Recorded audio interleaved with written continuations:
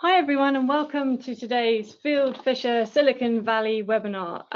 Up front, massive apologies for being a little bit late here. We had some technical issues, but hopefully you can all see the slides on the screen. If anyone can't, just let me know in the chat and we'll make sure we fix that. But welcome to today's session. I'm Flick, I'm a partner here in the team. We're really excited because today we have a guest speaker, Stephan Zimprich, who's a partner in our Hamburg team. And like me, he's a data privacy and consumer law specialist, but he's also a litigator in the space and is visiting us in the Silicon Valley here this week. So we thought it would be a great opportunity to pick his brain, to get some kind of practical insights into some of the kind of emerging mass damage claims that seem to be on the rise in Germany. And so during this webinar, we're going to spend the next 30 minutes kind of looking into why we're seeing a kind of surge in some of these mass litigation claims, looking at kind of some of the business risks it presents and some practical insights into how people can kind of manage the defense of some of these claims. And we'll also kind of finish off by looking at Field Fisher X, which is the Field Fisher technology legal platform which we've developed to be able to help our clients manage some of these claims. And before we kind of dig in, I thought it might be helpful just to provide a little bit of context as to why we thought this would be really interesting for our US audience. I think there is a very well established kind of mass litigation culture here in the US, particularly around breaches of privacy and consumer law. You know, there's a kind of teams of lawyers and third-party litigation funders who stand to make enormous amounts of money from these claims. But we haven't had quite the same culture historically in Europe, and that's for a number of reasons. We don't have quite the same fee arrangements. Contingency fee arrangements are pretty rare back in Europe. We've tended to have more of a focus on collective redress mechanisms and not these kind of mass litigation claims. And most of what we do tends to be on an opt-in, not an opt-out basis. And generally, the sort of amount of money that lawyers stand to make from some of these claims has been capped by, you know, the courts capping the amount of fees you can make and such like. So we just haven't had quite that history of that sort of mass litigation culture. But things are starting to change in Europe. We've recently had a change in law in the form of a directive on representative actions, which has come into effect and effectively requires member states to make changes to their procedural rules to allow for collective redress mechanisms through kind of qualified entities like consumer groups. And it's fair to say that directive hasn't been properly implemented in lots of member states, so we're still really in the kind of early stages of that. But we've certainly started to see it weaponized in the Netherlands, who have implemented that directive into their local law, and we've seen a recent kind of bunch of consumer groups in the Netherlands bringing a claim on behalf of close to 90,000 consumers, I think it is, against Google. So the tide is turning. And like we've also seen a kind of interesting surge in claims in Germany, which is why we wanted to bring Stephan onto the webinar to kind of talk a little bit more about that. So Stephan, welcome, and really interested to hear your perspective on, is Germany heading to a world where it's going to have the same culture as the US, or are we looking at quite a different landscape? Thank you, Blake, and hello everybody. Thanks for having me today. Yeah, in Germany, there is a very interesting development that started with the diesel scandal, dieselgate emission scandal. And during the diesel scandal, a lot of legal services provider emerged that provided technical infrastructure to handle mass claims, a high number of claims, and were offering their services to the law firms involved. And now that the diesel scandal is close to have ended, all of these infrastructures that have been built are looking for new prey, and they found new prey actually, and we will look at that in a minute. What we currently also see is that they are testing the market with a lot of, they advertise mass claim cases and just have a look where they can get enough traction to acquire a sufficient number of cases to bring them to court and make money out of that. Field Fisher is currently representing clients in 5 mass claim complexes at different stages. So 1 or 2 are still only out of court, and 2 or 3 are already in court. So as Flick just said, German law does not know class actions like you know in the US, but the mass claim attacker law firms, they play around with the statutory lawyers fee scheme in Germany, and that scheme means that even for a low value claim, for instance in the amount of 20 euro, there is a fixed statutory remuneration of 105 euro for the lawyer for an out-of-court representation and 165 euro for an in-court representation in the first instance. And that is earned by the lawyer regardless of whether a claim is won or lost. The law firm will get paid in any event, and the only difference is who pays the bill, the defendant in case the attacker wins, or the client in case the attacker loses. And sometimes these law firms also cooperate with claim funders to make it easier for clients to subscribe to their services because there is no risk of a loss for these clients in that case. What does it mean? These cases can be scaled. If there's a huge number of identical or near identical cases, a one-time invest of doing the legal work can be used for hundreds or thousands of cases, but the remuneration scheme means that they will earn the same amount of money for each of these cases. The areas there where we currently see a lot of movement and a lot of testing the market is consumer protection law, e-commerce regulation, also in the field of banking fees and life insurances, housing rent decreases, dieselgate still plays a smaller role, but also in privacy, in the field of privacy, where data breaches and data leaks are really good targets for the attacker law firms, because you have one breach or one set of facts that affects thousands or hundreds of thousands of users. And we also see currently in the market first attempts to construe a mass claim scenario based on breaches of cookie consent rules. For instance, if cookies are dropped on a website before any interaction with a consent management platform or consent banner happened. So Stephan, is it fair to say that they are looking for low-hanging fruit? So yeah, issues where it's a fairly, it's a consumer-focused compliance requirement that just hasn't been met, and it's very clear from the window dressing either on your website or on your consumer kind of sales flow or something like that. Exactly. So whenever they see a case where there is a breach of something, of some regulation, whether that being privacy or consumer protection law, and where there is a setup where they can reach a sufficient number of affected potential clients, that would be the required scenario for an attacker law firm. It's not so relevant whether it is a kill shot or not, actually, because as I said before, they earn their money regardless of whether they win or lose. So for as long as there are smaller chances of winning, that probably be sufficient for an attacker law firm. Yeah, let's have a look on a general strategic consideration, because you may ask, okay, why not settle these claims if it's only a couple of euros per case? You see here on this slide a scenario in blue where you settle. So an attacker law firm approaches you and says, I have 100 cases, I want 100 euros per case, and that's fine. But that will not make it go away. 4 weeks later, you will have the next letter from the attacker law firm with 1,000 cases. Another 4 weeks later, you will have the next letter with another 1,000 cases, and they will just continue to feed you with cases for as long as they are able to acquire new clients. And unless you pay, well, you will continue to see that. So the better strategy is also, on economic terms, to try and fight this and to make it commercially unviable for the attacker law firms to continue to feed you cases, and then it will stop. If they don't earn money any longer, it will stop.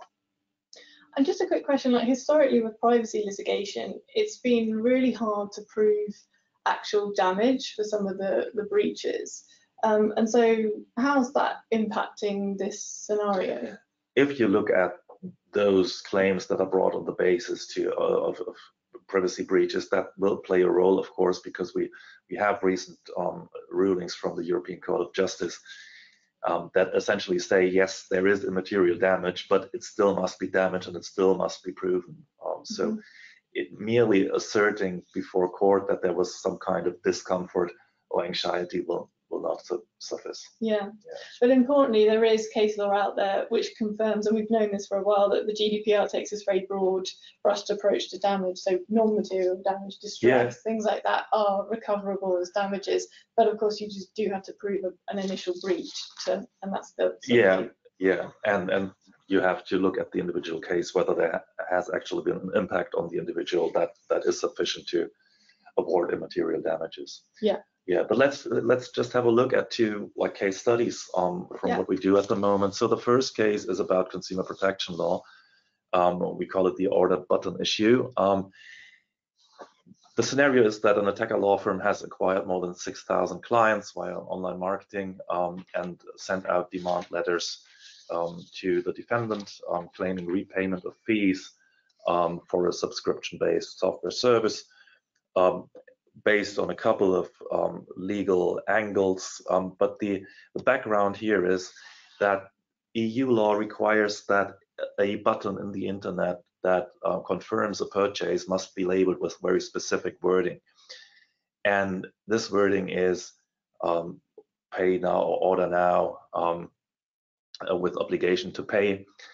And if there is another wording, the contract is deemed not concluded under German law. So there is a claim for repayment of fees based on unjust enrichment. So let's have a look at the German statute that says that. It's translated here, but it says basically, yes, there you have to label the button with obligation to pay. The next paragraph says that the contract is only formed if the trader complies with this duty. Do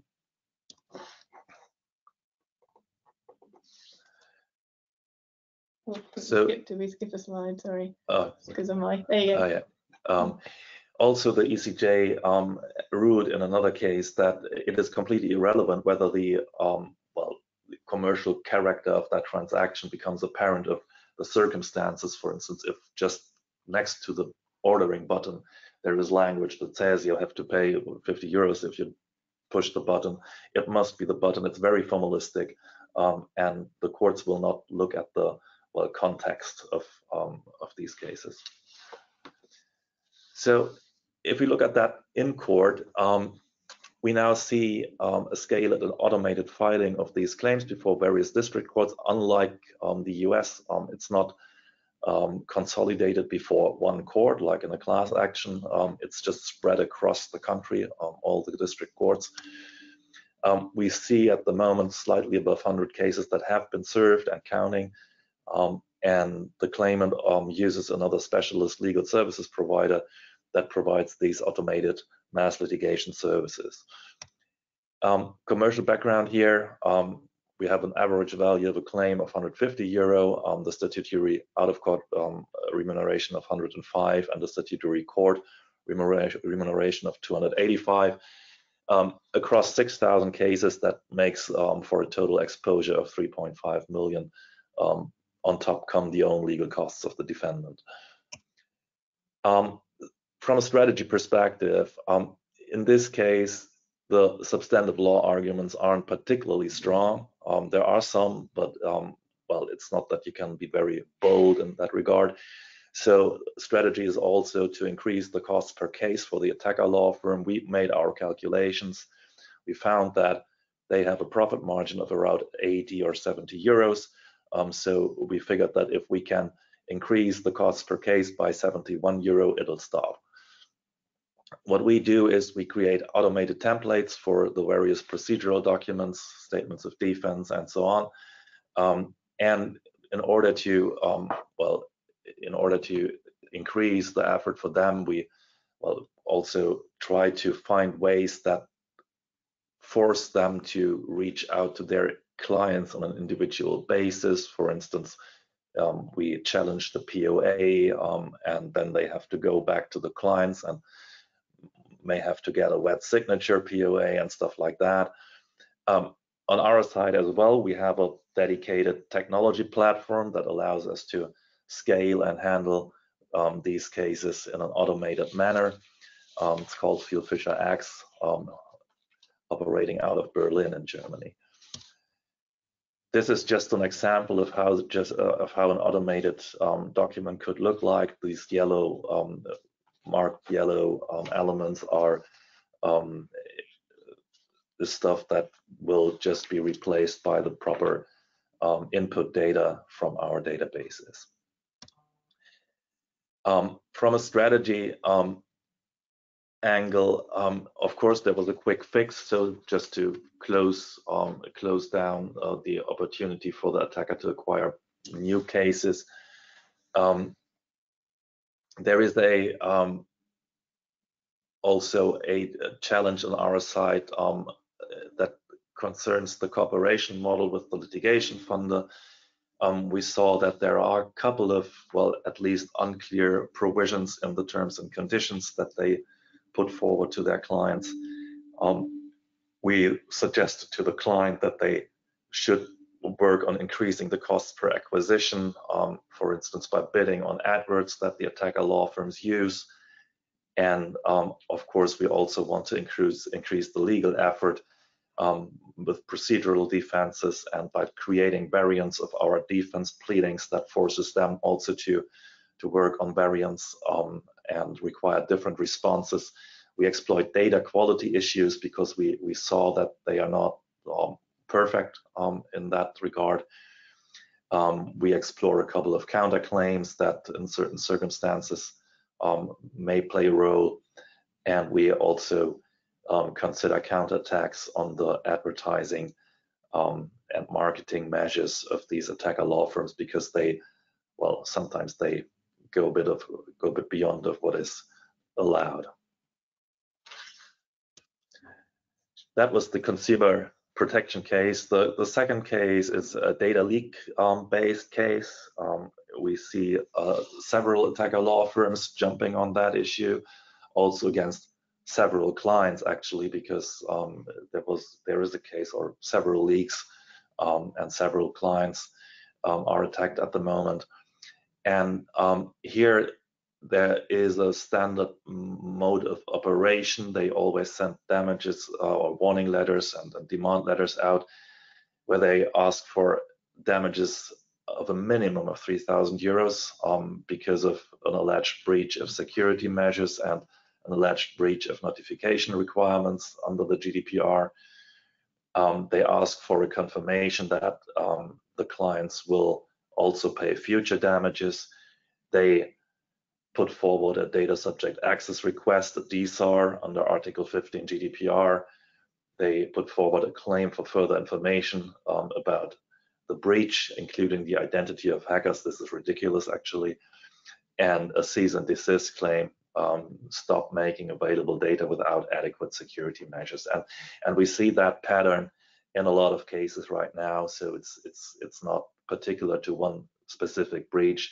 The source for the information for the attacker law firms is often websites like Have I Been Pawned or similar websites, and they simply look out for new breaches, and whenever a new breach is published, then they would start marketing and try to farm claimants. Is it fair to say that these would mostly be data leaks affecting big consumer-facing organizations? Yes, that's fair to say. Yeah, exactly. Of course, you have like the big platforms like Meta and Twitter, and so yeah. And how are they quantifying 3,000 euros each and every time? It's a bit of a wild guess, I believe. So they saw that in particular cases in Germany, there have been rulings where the courts awarded 2,500 or 5,000, but that were a bit of a different story, I believe. So we had one breach concerning a credit card vendor or credit card provider. So the data that was affected by that breach was much more sensitive than the data you would probably see in a meta case or something like that. So yeah, from a strategy point, it's important that you respond to the data subject access request in accordance with the EDPB guidance, and of course in accordance or within 30 days as you're obliged to under the GDPR. If you don't, then that would open up another angle of attack, because then they can on top claim for damages because of an insufficient DSAR response. So that's very important to get that right. And then the rest is simply automating again the responses. We now see or saw a couple of claims that have been served in court. So of course, they tried to play that DSAR response argument and ask for another 2,000 euros based on allegedly insufficient response to the DSARs. That is based on the argument that the DSAR response should include information about the breach, which, well, we believe is not the case. In any event, they already had that information. Yeah, so this is in court now, and we have a case here where we have a good factual situation, no intrusion into client systems, data was publicized by users voluntarily and willingly, so there's also a strong argument that everybody knew the risk, and because of the automation, and that's also a very important point, there is no individualized statement concerning the actual damage suffered or loss. We have very, very well standardized and not very specific language about anxiety, about discomfort, about an alleged uptick in spam and cold calling and stuff like that, without any evidence offered. And the first courts already in other cases dismissed the claims exactly on that basis, because there was no individualized statement of losses and damages. Is there also an angle? I mean, not every data breach is caused by a breach of the GDPR, right? There's just some, sometimes they're inevitable, and you could have done the best you could. That's also an argument. Yeah. Security measures. Yeah, exactly. So the GDPR doesn't say there must never be a breach. The GDPR says you have to have adequate security measures in place, and acknowledges that even the best security measures might not provide 100% security. Right. So exactly, yeah, that's also the case here. Yeah, so one important strategy element here is, and that's a clever play of the attacker law firms. So because they already claim for determination that the defendants have to be of future damages, which may look as a side issue and just like a formality in the first place, but this is really dangerous, because if you win on the basis that damages have not been established, then this claim will still stand, because they could be able in the future to establish damages.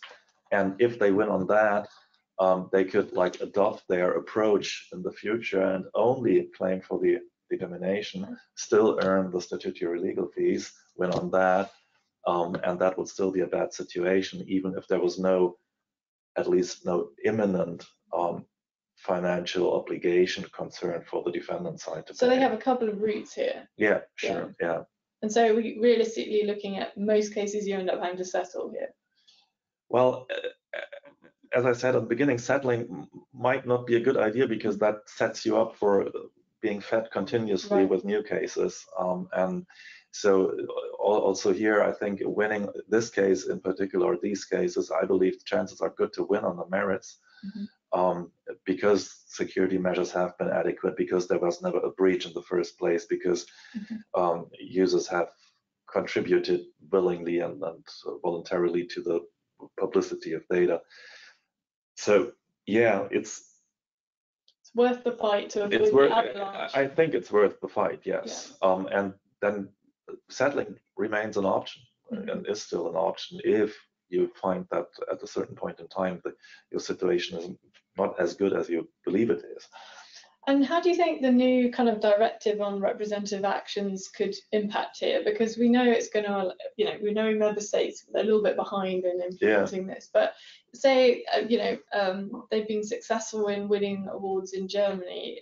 Does that then make it more appealing to go and try and use these new collective redress mechanisms in other member states? Yeah, actually, I don't think that it'll have an impact on these scenarios, because the commercial model behind this here is that they exploit the statutory fee scheme. So it's very specific to the German. That this is specific to the German market. Yeah. It may work in a similar fashion in other markets. I don't know that, but I don't think the new EU-based mass determination claim is attractive from a commercial perspective for these attacker law firms. So because they won't just earn enough money out of it. It may be a different issue if you really if you use that as a tool to collect thousands of cases and then are able to work on a contingency basis, but that again is very difficult under German professional rules. Right. Yeah. But there is a bit of discussion about that as well, also about other professional rules in Germany, and we may see a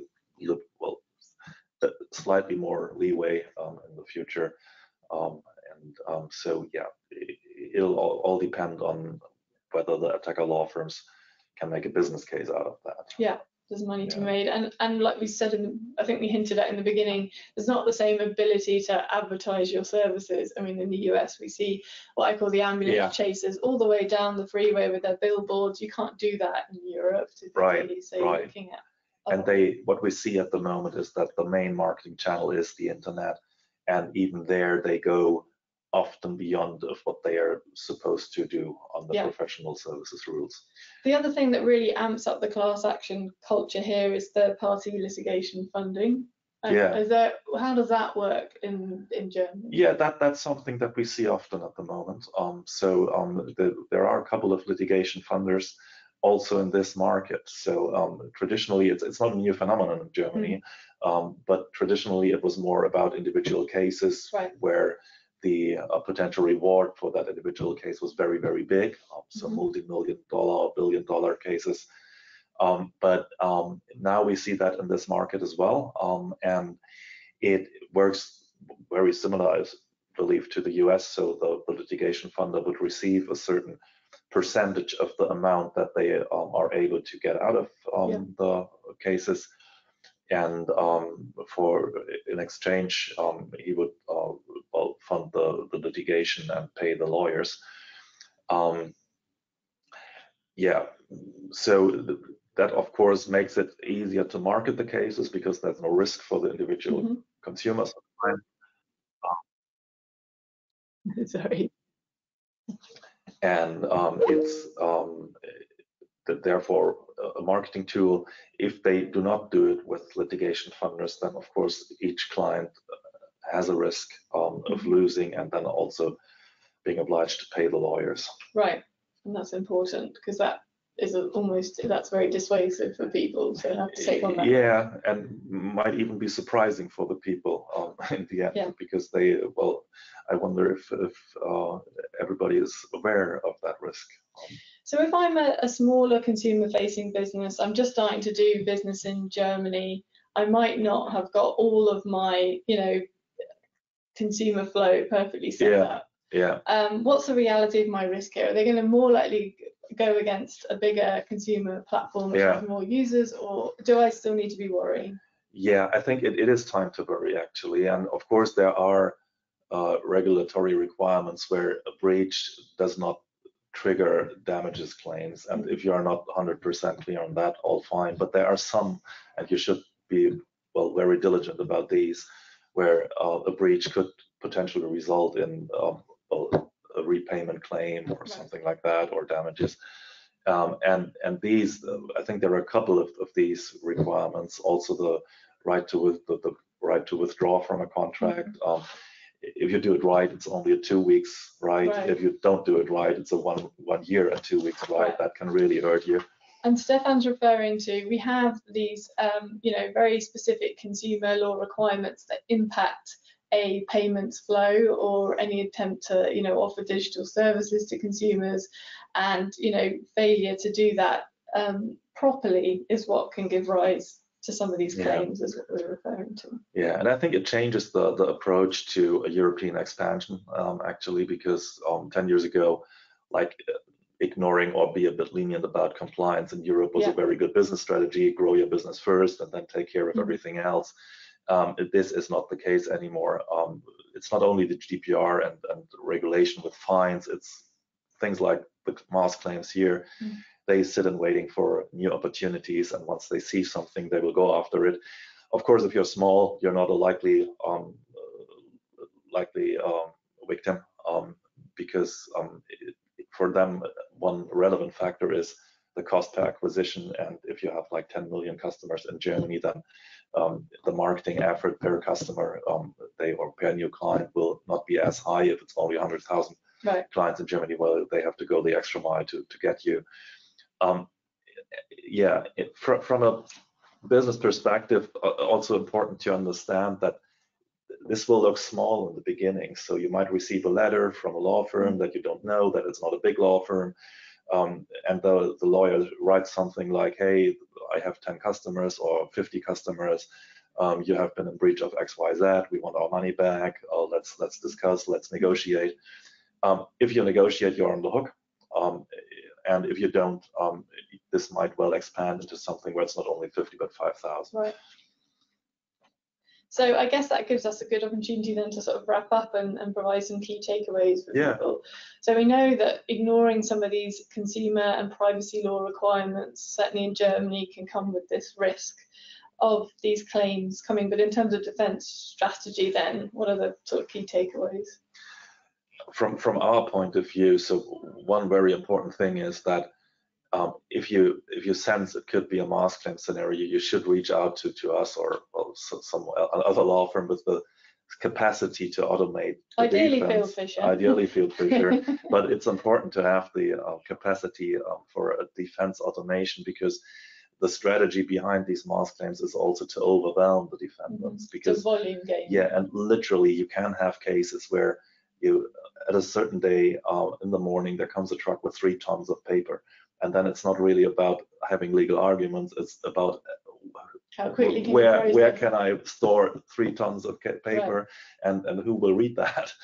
And so if you sense that it's a mass claim, it's good to have someone help you set up an infrastructure that can handle this.